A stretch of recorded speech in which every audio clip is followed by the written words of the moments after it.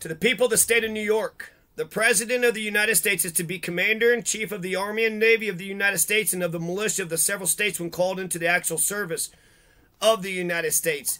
The propriety of this provision is so evident in itself, and it is at the same time so consonant to the precedents of state constitutions in general, that little need be said to explain or enforce it.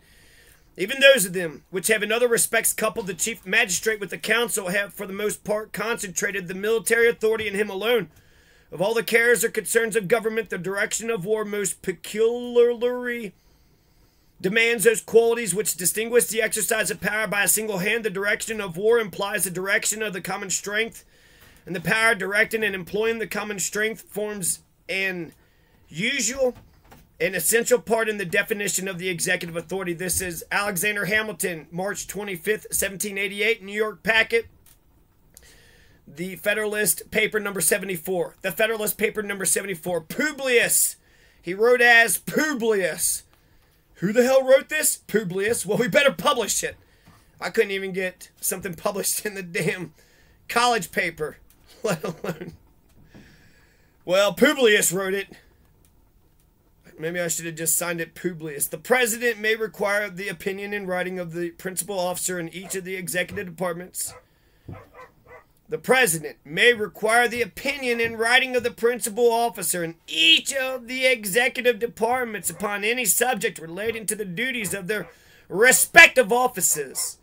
This I consider as a mere redundancy in the plan, as the right for which it provides would result of itself from the office. He is also to be authorized to grant reprieves and pardons for offenses against the United States, except in cases of impeachment. Humanity and good policy conspire to dictate that the benign prerogative of pardoning should be as little as possible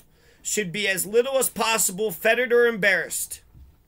That the benign prerogative of pardoning should be as little as possible fettered or embarrassed.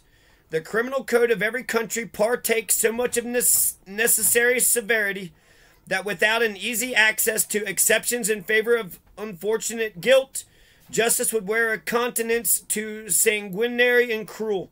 As a sense of responsibility is always strongest in proportion as it is undivided, it may be inferred that a single man would be most ready to attend to the force of those motives which might plead for a mitigation of the rigor of the law, and least apt to yield to considerations which were calculated to shelter a fit object of its vengeance.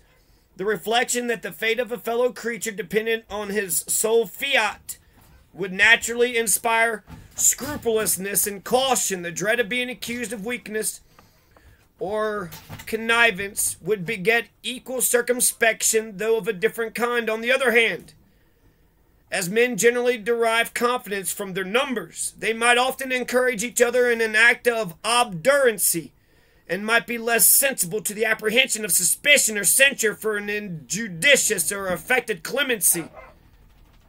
On these accounts, one man appears to be a more eligible dispenser of the mercy of the government than a body of men. The expediency of vesting the power